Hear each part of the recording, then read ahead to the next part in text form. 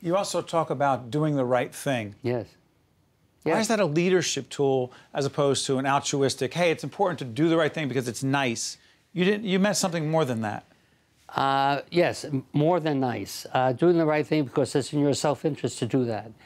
The best deals that I ever made were when there was more than one winner at a table. You don't have to have a loser. You don't have to beat the next guy into the ground in order to get what's good for you. So the idea that you are a human value, observing that human value, that you're looking out not only for yourself, but for everybody who is at the table.